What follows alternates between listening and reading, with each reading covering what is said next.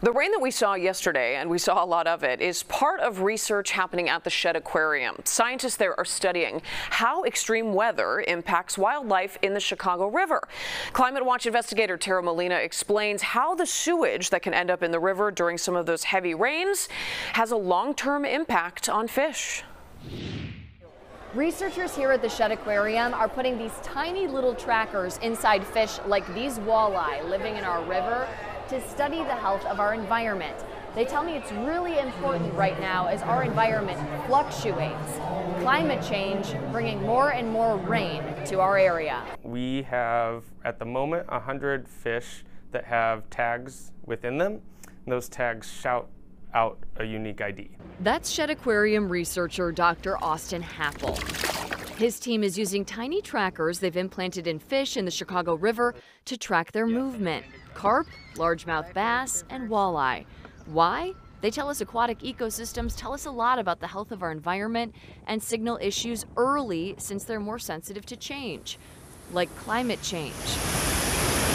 And with changing weather, meaning more extreme weather and more rain events, a unique issue for the Chicago River, sewer overflows.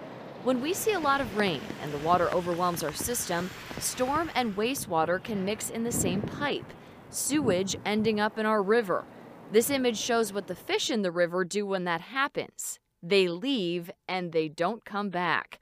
So while those sewage events are happening less frequently, this project showing why it's so important to bolster up infrastructure to prevent sewage from getting in our river.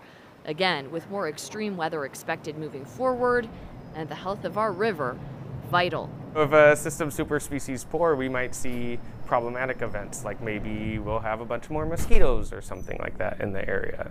I'm trying to understand, how do organisms live within this super altered system, and how do we make their lives better? Because if restoration works here, it's going to work in any of those other cities that have the rivers flowing from an area into the city and back out. Researchers here at the Shedd Aquarium will tag 70 more fish like these in our river this spring. We'll have more on this project coming up at 6. Reporting inside the Shedd Aquarium, I'm Tara Molina, CBS News Chicago Investigator.